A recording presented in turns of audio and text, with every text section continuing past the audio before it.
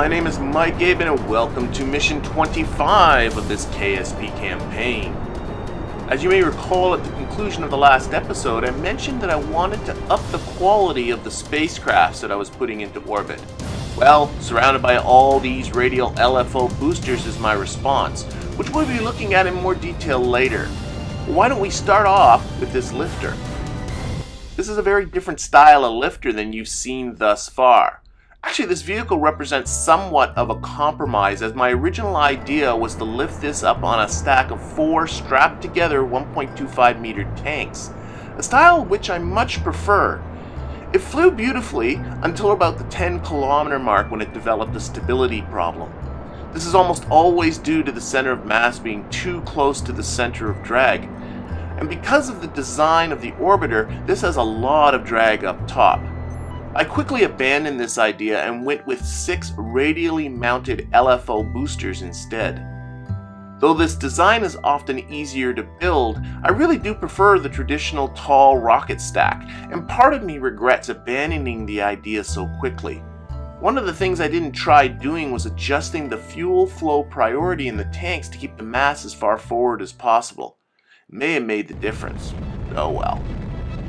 That all said, the ship does make use of the FTX-2 external fuel duct for the first time, a part that allowed me to do something a little different.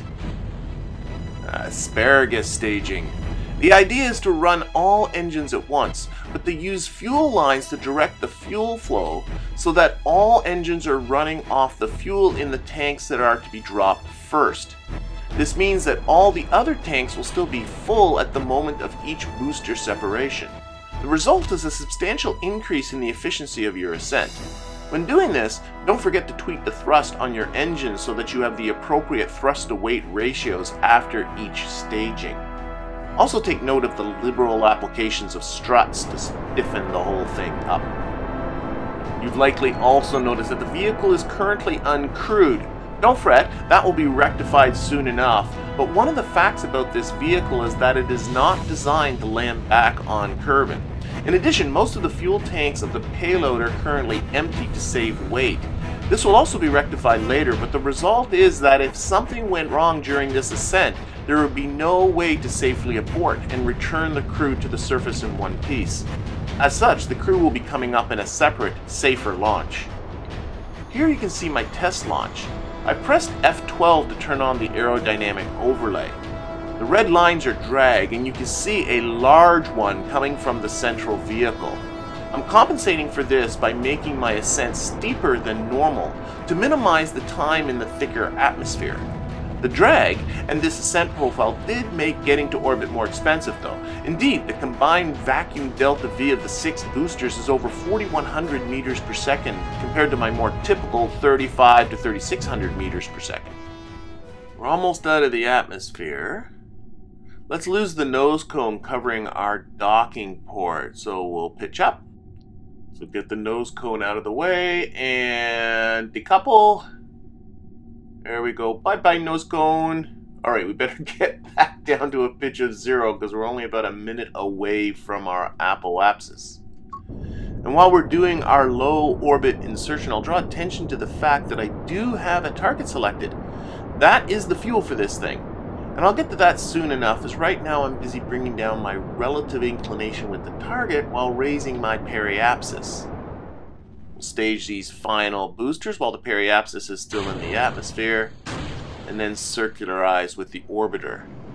Actually, to be more precise, this is more than just a simple orbiter. I plan on doing quite a lot with this thing.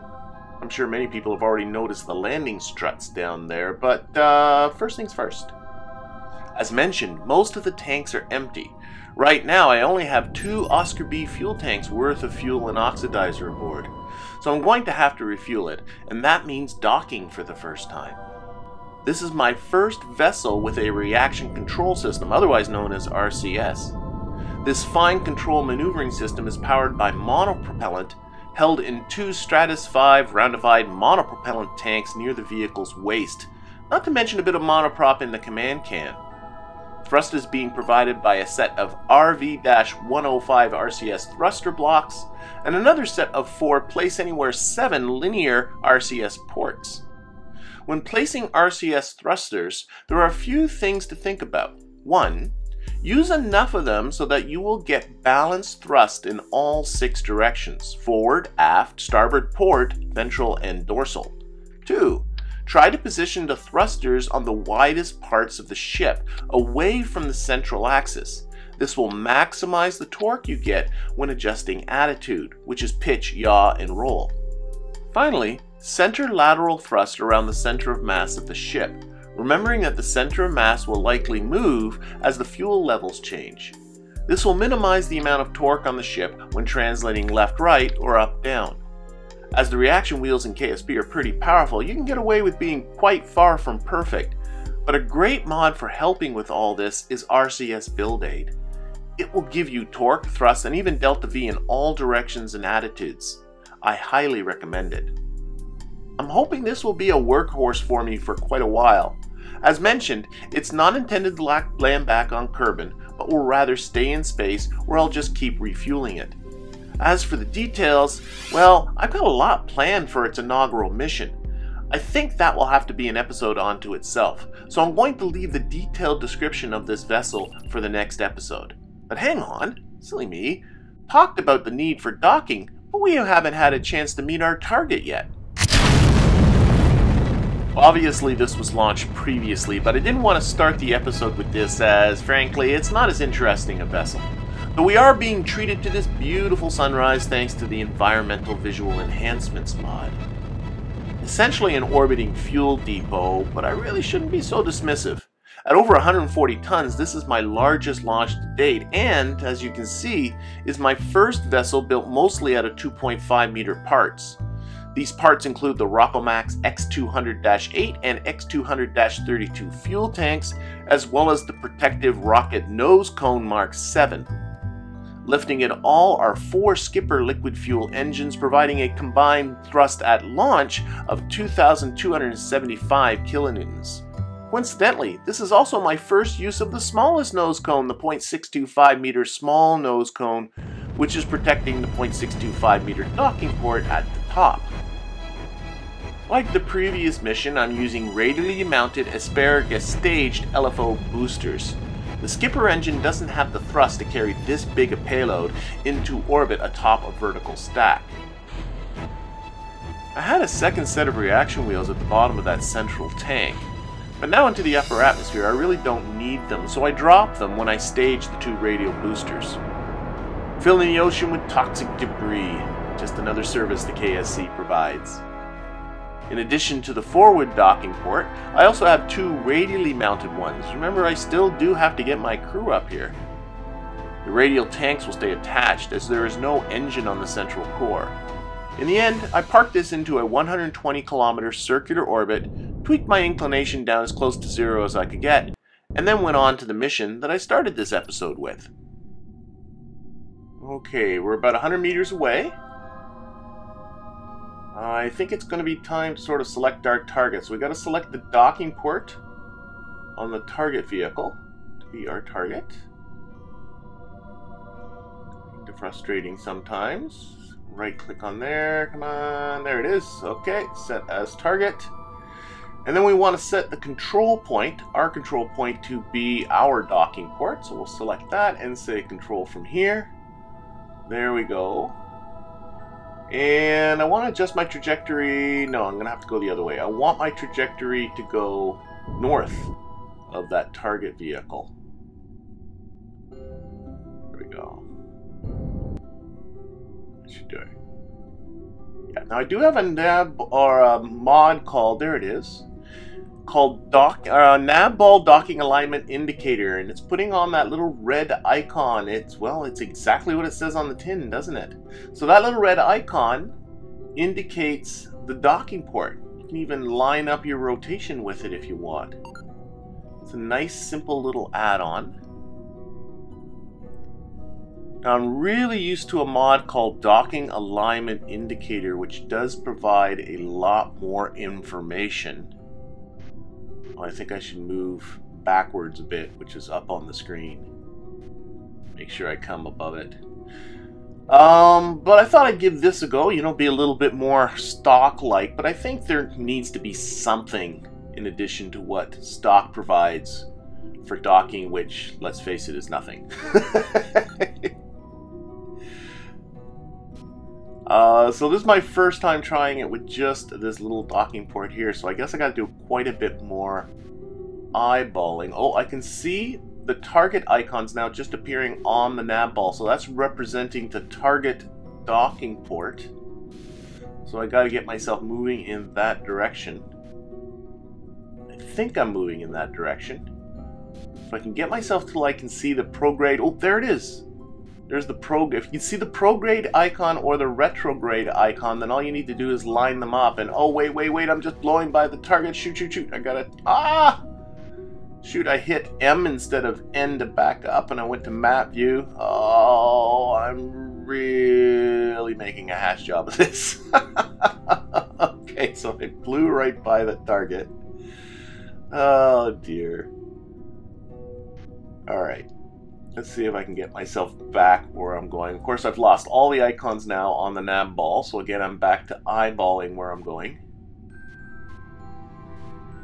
Oh, wait, the target icon's not getting towards the center of the nav ball, so that means I'm not as lined up as I think I am. Nope. Oh, dear. Damn 2D screen! Alright.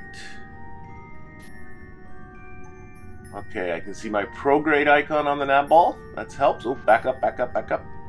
Now it's retrograde.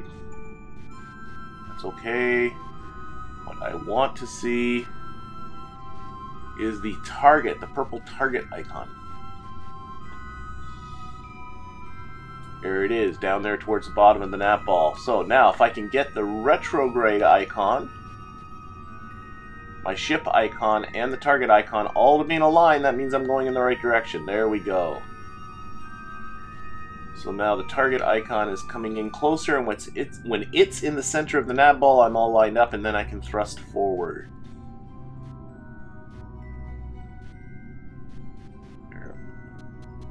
Shoot. Oh my god. Oh, I'm not being too impressive here. There it is. Okay. I think I need to come a little more this way. Push that target. No. I'm going the wrong way. There. Oh, got it. Okay. I wouldn't say that was smooth as silk, but I guess I got the job done. Man, I got to practice this some more. I got too used to all the assists I used to have installed. Well, with that done, let's get our crew. This is a vessel that you're going to be seeing a lot of in the near future. It's going... Oh, hang on. What happened? Bob! Bill! What happened to my textures? This isn't my Bob and Bill. From the opening credits, you may have noticed that I have upgraded to version 1.3.1, so that means upgrading all the mods, but clearly something has gone wrong the texture replacer mod, because I usually have different facial textures for Bob and Bill. Well, figuring this out will have to be for later. As I was about to mention, the time has come in this campaign for a vessel, the primary purpose of which is to ferry Kerbals up and down from low Kerbin orbit. We'll look at the vessel in detail in a moment, but I want to draw some attention to this lifter, which I have dubbed my 1.25 meter heavy and saved in the sub-assembly in the vehicle assembly building. From here on, payloads in the range of 2 to 4 tons will likely be lifted by this guy. And that's booster separation. As we complete our low orbit insertion, let's take a closer look at the vehicle. Never underestimate the uses of monopropellant. It's not just for RCS, and is often a fine choice for a primary propellant too, especially if the vehicle isn't too large and the delta V requirements are fairly small. What makes it attractive is its light weight, starting with the pair of O10 Puff monopropellant fuel engines, which only weigh 90 kilograms each. The weight savings translate to the fuel too, meaning that those two small spherical tanks, along with the monoprop and the command capsule, provide 383 meters per second of delta V, which is plenty for getting about in low orbit. It also means that you don't need separate fuel containers for the propulsion and then for the RCS. One oversight on my part, I didn't put any batteries or solar generation on this thing, so I best turn off the SAS to conserve power. Oh, electricity is still going down a little faster than I'd like. Best kill the lights too. And I'll have to rectify this with future versions of this vessel. Well, clearly we're on our way to the station? Can I call this a station? Sure, why not? We're under half a kilometer away. I think I can put the lights back on. We're on the night side again, but those flashing amber lights are lighting up our docking port fairly well. You can see that it is a ventrally mounted docking port. That is, it's on the underside of the ship, leaving the nose of the capsule free for a parachute. Besides, I think it looks good there. Alright, we're almost 100 meters away. Let's reduce our relative velocity down to about 1 meter per second. Start getting ready for docking. And there, we're just about there. A little bit slower. Okay. There it is. Alright, and then we'll select our docking port as our control point, which obviously changes the nav ball around because it completely changes the orientation of which way's forward now. Now the docking port's actually facing me. This should make this easier. Come on, where is it there? There it is. Okay, set as target. Well, there's our icon here, and we'll adjust our alignment. Let's yeah, we'll turn this way so that we'll be in line with the station when we dock. I like this little docking alignment thing on the nav ball. I think this is simple but useful. Okay, so I want to get that target icon, the docking port icon, and the prograde icon all lined up. But boy, every time I do a lateral thrust, it's really jumpy. I think I just have too many thruster blocks for such a small ship. Let's turn down the thrust limiter on that. Okay, that's 48%, so I gotta make sure this one is the same to keep everything balanced. 47.9. There, 48%. Alright, let's check on the rest of these. Oh, that's 48%. Oh, yes. Thank you, Symmetry. I think they're all 48% now. Yes, they are. Alright, awesome. Let's cut so we're a little bit closer. Oh, that target icon's not moving too much. Let's see if we move the prograde vector closer to it. I want the target icon more towards the center of the nav ball. Or actually, I will eventually want it right exactly on the center. It still doesn't seem to be moving. Should I maybe have it... What happens if I put the prograde vector over to the other side? Put it over there. Oh, no. Actually, no. This is clearly worse. I'm going in the wrong direction now. Get back. There we go. Okay, now we're going the right way.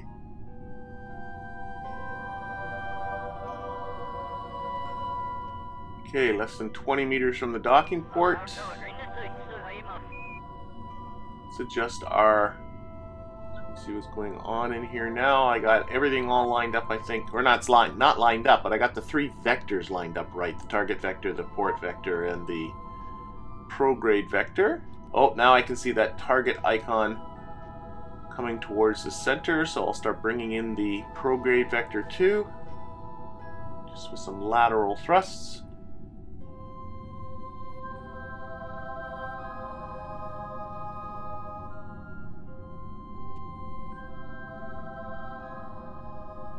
Getting in about 5 meters to go. And that purple target icon is almost exactly in the middle. Once it's exactly in the middle again, we are all lined up. And then I'm going to want to put the prograde vector right on top of all the other 2 vectors and just ride this in. Oh yeah. Oh yeah, we got this.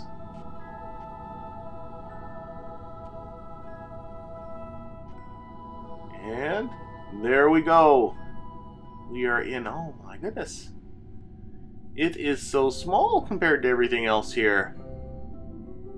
I don't know about you, it seems kind of leech-like to me, like it's stuck on the side of a fish or something like that, I don't know. Anyway, Jeb and company now have everything they need to start their mission. And I was going to end this episode here. When I got back to the KSC, I was reading my milestones, and I got 2 milestones here. First one's here is that I've started construction on the first station about Kerbin. See, I told you it was a station. And we also performed a docking maneuver on Kerbin. On Kerbin? No, maybe above Kerbin, not on Kerbin. But you know, it was the station milestone that reminded me of something. I do have a station contract. And I've yet to fulfill a contract for this episode. I've not done an episode yet where I've not fulfilled at least one contract. So, I gotta go for it. Let's do the station contract. This is another of these 3 crewed ferries. I really should give this thing a name. Cruise? Nah, I always do that. I'll think of something later. Let's get to the contract. I do have a station building contract. It's gotta have an antenna, docking ports, and power generation. I've got that covered. And it needs to support at least 9 Kerbals. And once this is docked, I'll have room for 11, so check. And the last requirement is to be able to hold 4,000 units of liquid fuel, which the fuel barge can do. So just the addition of this little orbiter should finish this off.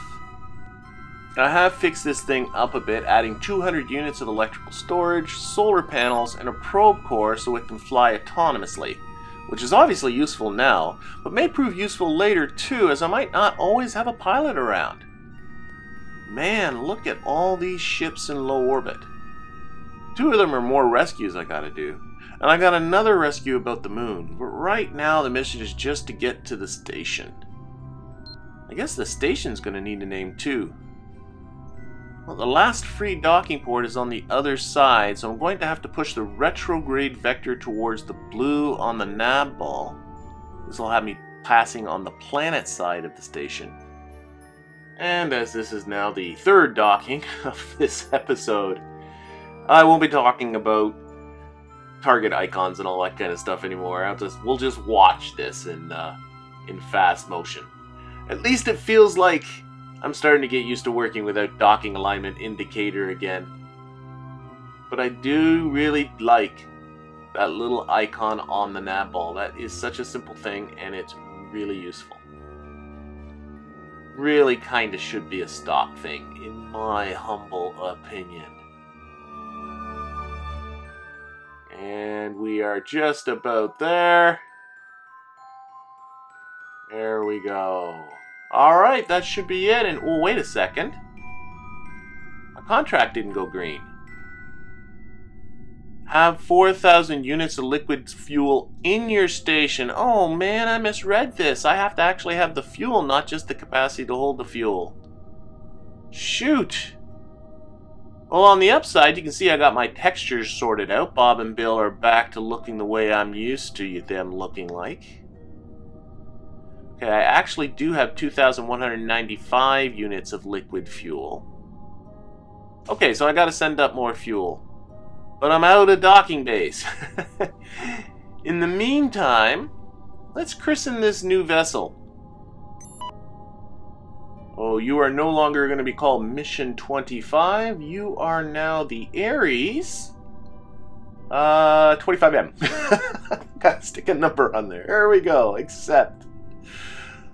I know what I'll do with that contract. I'm going to send my crew off on their mission, which starts with them going to the moon. And while they're gone, there'll be a free docking port that I'll use to dock another fuel barge and get my 4,000 plus units of fuel. The contract should then be completed upon their return. But from the length of this video, this is going to have to be for the next episode. It's going to be a busy one, but in the meantime, I thank you for watching and hope to see you again next time.